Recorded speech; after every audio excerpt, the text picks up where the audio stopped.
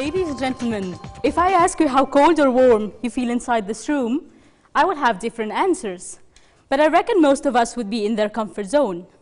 What when we was outside? Our diversity would really matter here, and also our comfort level.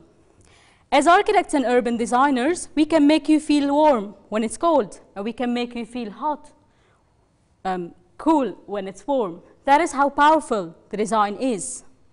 I can easily provide comfort inside this room. It's a controlled environment.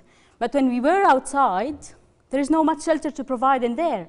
And there is also the variety of climatic parameters. It might be sunny, raining, hot, humid, windy, and that is all changing along the year. And in some places, like here in Melbourne, along the day.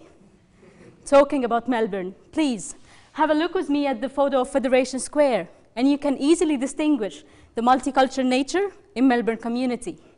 So I am not providing comfort to people having only different age or gender, but I'm also dealing with cultural diversity. Is it important to make them all feel comfortable?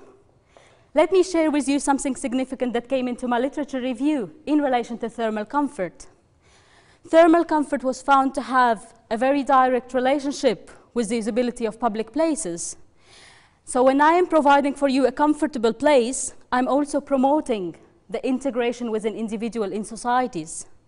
And in a multicultural place like Melbourne, that will help reduce the crime levels and create what we call sustainability of cultural diversity. That is the core of my study. I'm trying to explore how we can, the impact of urban design on promoting thermal comfort for different cultural diversities. I'm trying to know how we can design that place that accommodate this diversity, and what variable in design should adjust in order to make everyone comfortable. How am I doing that? I'm measuring climate.